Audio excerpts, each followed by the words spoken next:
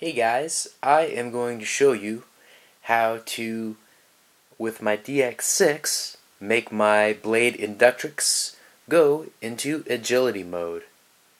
That is because the owner's manual does not explain how to do that.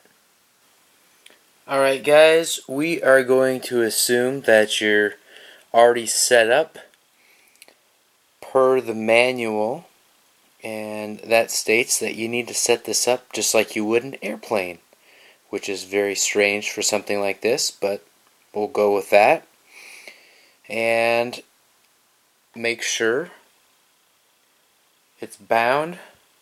You see this has a red light, that means it's in safe mode. All you have to do, flip this switch all the way down. Boom. It's in blue. I'll do that again. Switches it to red. Switches it to blue.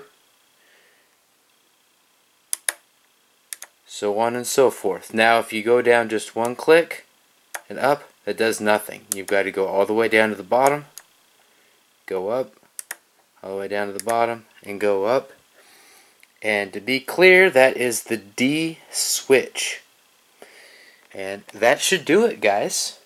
I hope you enjoyed this video and found it helpful. I'm going to make a whole bunch more videos like this related to the DX6. This thing can do a lot of things, and it's not always real clear. It's kind of an abstract way this thing, really open-ended the way this thing is set up.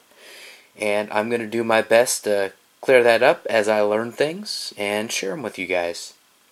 Please like, comment, and subscribe. And we'll catch you next time. GB Linden, out.